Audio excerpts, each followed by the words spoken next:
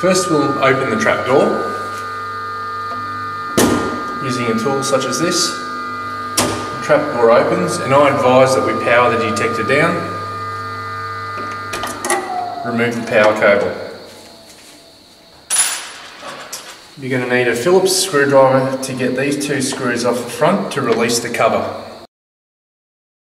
Once those two screws are removed, the cover simply edges out and slides out to the left hand side. Release the cover, making sure that it's hanging on the tethers and doesn't break on the floor. The sampling module here is this black part here, which requires the releasing of 3 screws and 1 cable. So first we'll locate this cable here, and it's on a small connector. We can just simply squeeze that down and pull the cable out. It's self-locating and can only go in one way. Move that cable out of the way. And then we can use another screwdriver, possibly a flat blade screwdriver, to remove the 3 screws of the sampling module. Okay, with these 3 screws released, we simply grab the sampling module and gently tease it out to the front of the detector.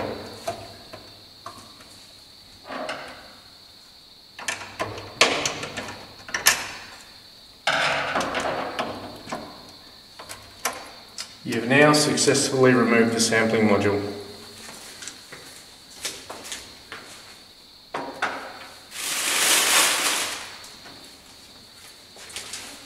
Okay, to put the sampling module into the detector, you need to locate it where the 3 screws will line up.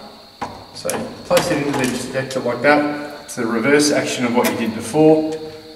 Lining the screws up, push it firmly and you'll feel it locate into place. It's a nice firm feel, and then you can tighten the screws. Then you'll have to just plug the cable in. The cable's very close to the back, so you might have to put a screwdriver behind to stop the plug from going all the way in. Locate the position of the cable.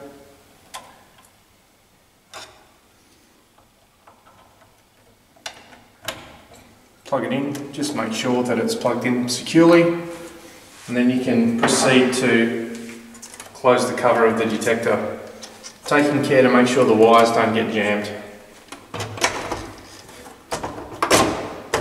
Just like that. Then with your Phillips screwdriver, put your front 2 cover screws back, power the detector back up,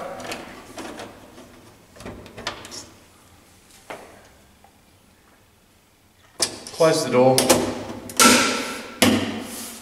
wait for the aspirator to come on, that will indicate that the sampling module is firmly in place.